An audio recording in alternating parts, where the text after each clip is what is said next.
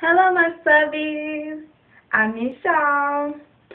Anyway, as the title says, things that first generation college students go through.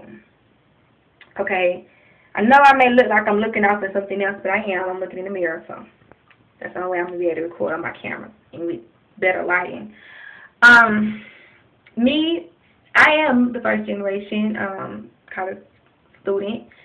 My parents, they just took a trade, so it's like, they do have some kind of education background, you know, they are certified in things and stuff like that. But anyway, in my case, I'm the type of person, I never was the person, a kid that asked my parents for help. Now, they helped me in elementary school, but by the time I got in middle school and in high school, I was on my own. I was on my own. I had found ways to pass my classes with good grades without my parents' help. I learned how to be independent. I learned how to study on my own. I never was the smartest like A student. I don't think I'm like the A student, but I was the student that was quiet, that got my work done, working basically almost a full-time job as being a minor in school, high school. I was working from soon as I got to school to like 12 o'clock, 1 o'clock in the morning, still working. So I still managed to have good grades, A, B's, and C's. I had a couple of C's, but only one C in like English or something like that. But since I've been in college, this is my third semester. I told y'all I've been doing great. I've been making all A's. The only thing I made was one B, and that was last semester. I started in the summer taking 2 classes, so of course it was so easy for me to make 2 A's. Then it kind of got a little harder when I took 3 classes, and now I'm taking 4. So it's like, oh my God, 4 classes. It's not easy because I was not brought up with just knowing things from my parents and having them to call them and stuff and asking for help because I can't ask for the help because they can't help me. Well, on the other hand, my boyfriend can help me with English. He graduated in journalism, but like I said, he's not first generation. His dad was got a master's in finance, and so he got some kind of. He's not first generation like me. So I have trouble trying to get through my work, and it's so easy to drop out. Like people who don't have the extra help at home, their finances, things like that. Because people who don't know me because I don't really have that many finances. I mean, I'm saying that some do, some don't, because some don't. It's not things so hard that everybody losing their job. But anyway, from my experience, I rely on financial aid, and I don't get much for financial aid. Due to I was working so much that a lot of people are saying that like your child income doesn't add on with yours. Yes, it does, because I make too much money within a year. So since that happened, I don't really get any money. Financial aid just paid for my books, and I had a little scholarship to pay for my books. And now I don't know what I have to do for my next semester. I want to afford books. So it's so easy for me to drop out because you need books. You have to have books. There's no way that you can go to college unless your teachers do not, and you don't know whether your teachers go by the books or not, and which most do. Most do, and they're not cheap. I'm like me right now. I'm struggling in school, but I'm not making bad grades. I feel like if I'm going to make bad grades, I will want to withdraw out the class. I'm not the person that like to accept failure. I don't feel like failure is an option for me, but I know that when I take lesser classes, I do much better. Right now, I'm like taking. Let me see what time it is. Okay, like right now, I'm taking Spanish. Yes, Spanish. And it's not easy at all taking Spanish in college. I'm going to tell y'all now, if you're in high school, please, and I'm telling you, you're going to wish you did. You're going to wish you did. Because now I have to take 8 credit hours worth of Spanish. I go to class 4 days a week. And I have to do that 2 semesters. No break at all. And I have a Spanish lab. I have math I have to do. Go to school 3 days out the week for that. I have social work, a lot of work. I got 2 internships. My schedule is so busy and so tight that I don't have really time to study. But it's nice that I don't sleep trying to study. That's things that first generation students don't have. Sometimes if you have to work, if it was me working, I think I would have dropped out because I couldn't work and do that at the same time. Financial aid, you have to have so many credit hours in order to get it. So if it wasn't for let's be honest, if it wasn't for the financial aid, I couldn't even go to school. And that's one thing I want a lot of people to know. If you plan on having children or anything, think about the finances and the things that your child has to go through. The society, nothing is free.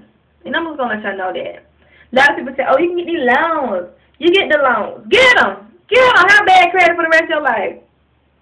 Unless you're going to get your doctor, that's when you need to be pulling out them loans. And you want your masters and stuff. Get loans then. Don't get loans when you just in your remediation classes, and you want to splurge on $5,000, $10,000, and then when you get out of school or drop out of school, you're looking crazy, and wonder what happened, and wonder why you owe everybody money, and wonder why you can't get a job without your taking out your wages, taking out your They don't play about their money.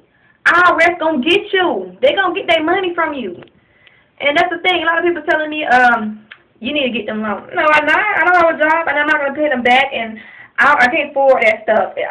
Unless I'm going to get my master's, that's the time when I need to get that. That's the time you need to get things like that.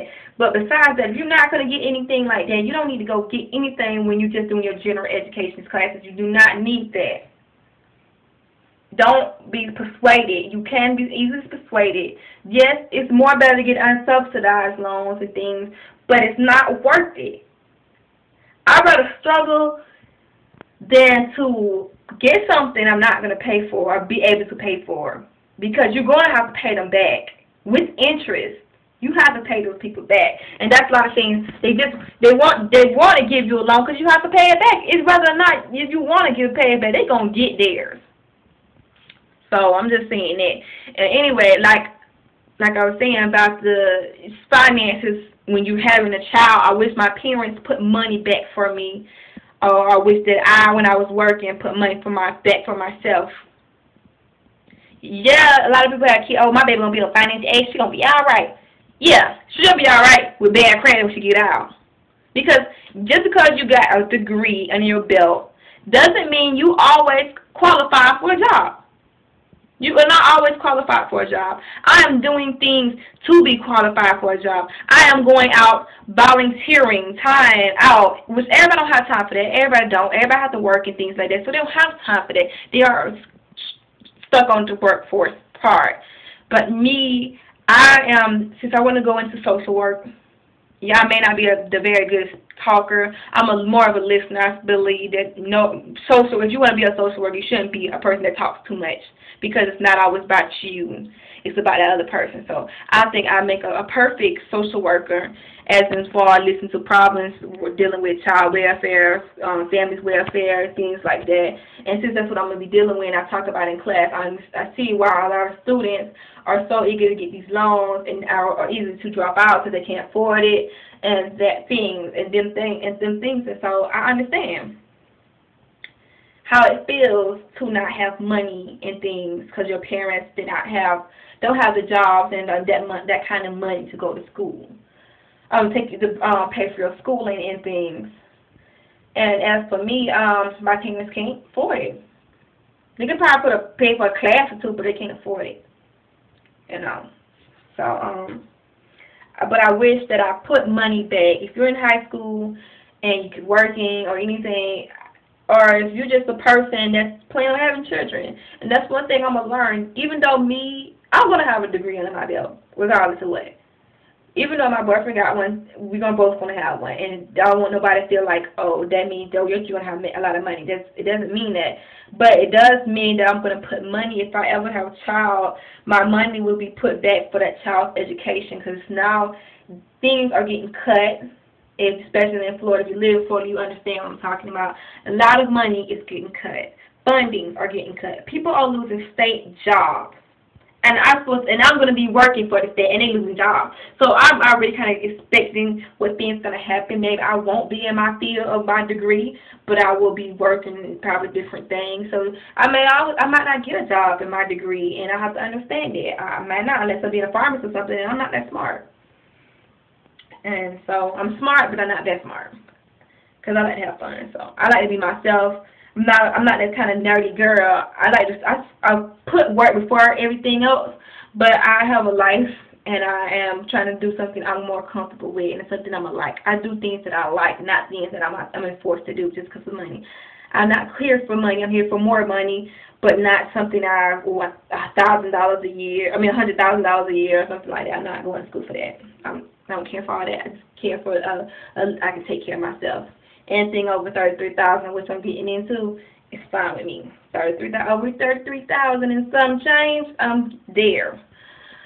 Cause you can't even make $10,000 working at McDonald's sometimes, unless you're a store manager. You might make good money. Store manager, get that. I like to work, be that. If you can take gas out my dollar income, I'm gonna be rich.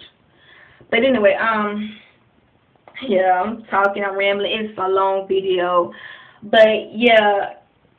Tell me what y'all think. What do you think the plans for people with lower income or mid-income should do and shouldn't rely on in the future when you plan on having children and things? Because you have to realize you only got one life to live. You either gonna downgrade or you gonna upgrade, or you gonna stay where you at. That's all you can do. Me, since I got one life to live, I'm gonna go to school.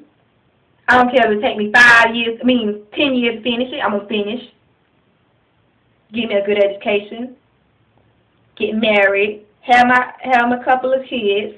Have financial background, good financial background. Make sure my child knows things. I'm good at math. My man is good at journalism and writing and things like that. So I'm pretty much good on that part as far as education-wise. I always have somebody help me, so he can't help me with math.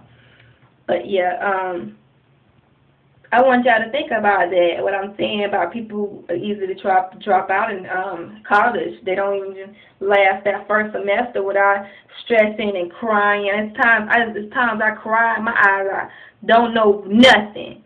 But luckily that I'm at a school that I can get tutored and things with that, and I learned to use those resources that's there. A lot of people, they don't tell you all the resources that's available, but you better learn how to get to those resources, because you're going to need it. First generation students need that.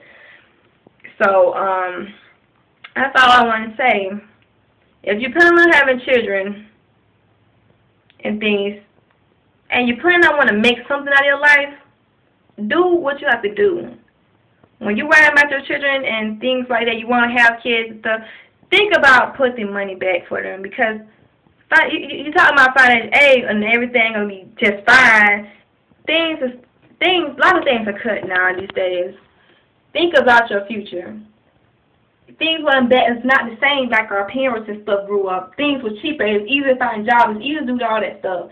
But now you can't rely on assistance anymore. You can't rely on that no more. You can only rely on a loan, but you can't rely on the actual financial aid and money that is free for you. And that's the thing. Nothing is free. So I really want people to think about that and think about what I said, about what we go through. Luckily, I made it over the hump. I'm just getting a taste of what the real hard. I'm just getting a little taste of, because I ain't taking my hard classes yet. Like my prerequisites, which I have to have a B in. That's when things going to get hard for me.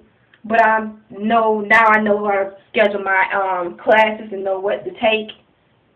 So I just wish everyone luck. If you are a first generation student, try to use resources, try to get counseling, try to be surrounded around good people, try to get classmates that can help you, and try to get tutors if you can.